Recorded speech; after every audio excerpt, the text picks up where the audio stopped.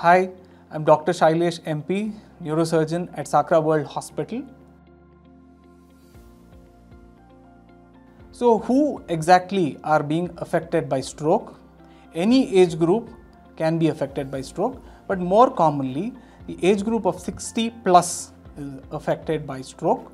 Stroke in young is not so rare nowadays, so even children can be affected by stroke. Stroke is the second most common leading cause of death worldwide, and it is a major cause of disability.